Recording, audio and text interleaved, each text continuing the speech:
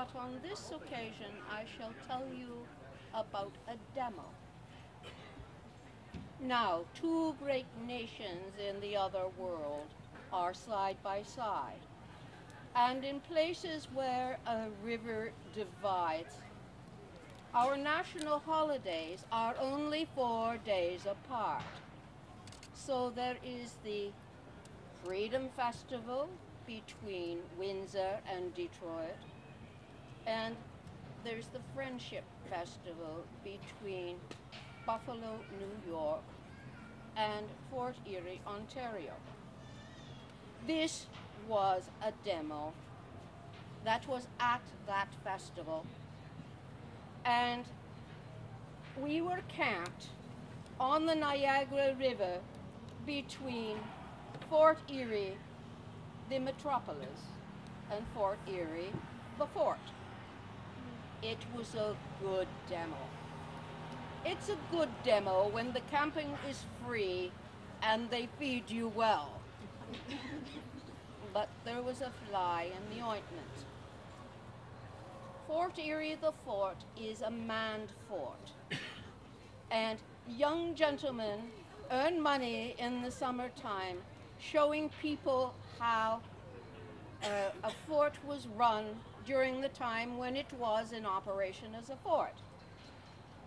And they had to pass us to get to work and go back and forth, and they were making disparaging remarks about, and I quote, those weirdos. We were not wearing wool uniforms in 95-degree temperature, but we were those weirdos. And if they'd just done it one or twice, we wouldn't have objected. But by Sunday afternoon, Fiona had had enough. Now, picture a little old arthritic British grandmother. She said, let's attack the fort. And we thought it was a good idea. So we turned out the encampment, every man, woman, and child of us, and everything that even remotely resembled a weapon. There was a 6-month-old brandishing an inflated sword.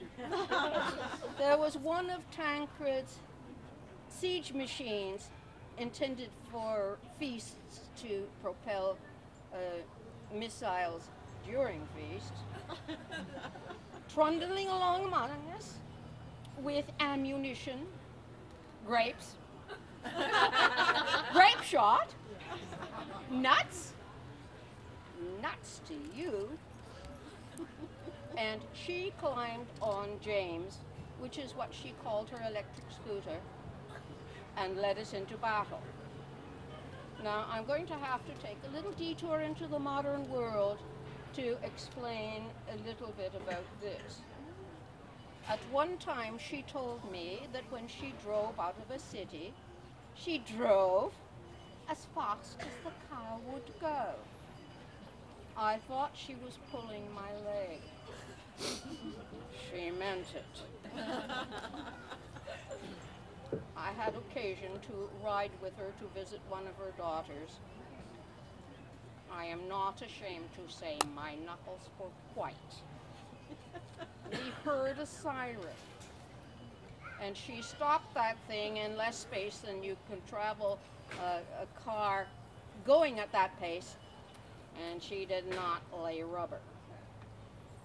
When the policeman came up to the window, there sat a little old British grandmother with her, "What can I do to help you, dear?" look on her face. Blink, blink. And he looked at the car, which was a K-car station wagon that looked like it probably would not reach its destination. And he looked at the driver, and you could see what he was thinking. If the car was capable of it, the driver was not. And if she could... I've made an error, ma'am. Go ahead. And he let her go. We went at a fairly decorous pace until we got over the horizon, whereupon she hit warp again and said, "You know, dear, they all do that." Well, she drove James just like she drove the car, Vale streaming behind, and the rest of us walking, and she had to stop every so often to let the rest of us catch up. We had a police escort on that day. The squad car was not going straight because its inhabitant was laughing too hard. We attacked that fort. Some of the more energetic warriors went over the walls, led by a gentle who was wearing a great kilt in the regimental manner, where he was not wearing plate. And let's put it this way, MacLeod is not McQuiet. We took that fort because, for all their fancy drilling, the young gentlemen didn't have the foggiest idea of what to do if they were attacked. Baroness Ariadne served as our herald, and she said, "We had come to rape, pillage, burn, and rape. We liked rape." And from over in the ranks, a voice pipes up, "Me first." The people who had paid to get in were literally rolling on the ground. I saw it, I was there, I believe it, laughing. We hauled down the Union Jack and put up the flag of Ealdormere, and the barony of the Arglwyddes, which were the people from the other side, and the heraldry of Ealdormere, and rising waters, and rising waters, and rising waters, and rising waters, because she was a herald, and I think the barony of Rising Waters has more heraldry belonging to it than any other unit in the entire known world. We divvied the fort. Ealdormere got the kitchen and the necessarium, and the Arglwyddes had everything else. Now, I think that we got the better part of the deal, because you can't survive without a kitchen or a washroom, but you can survive without everything else. And the committee wanted us to do it again next year. It didn't happen. A hall burned down, and we had to postpone coronet tournament, and the make-up date was the 1st of July.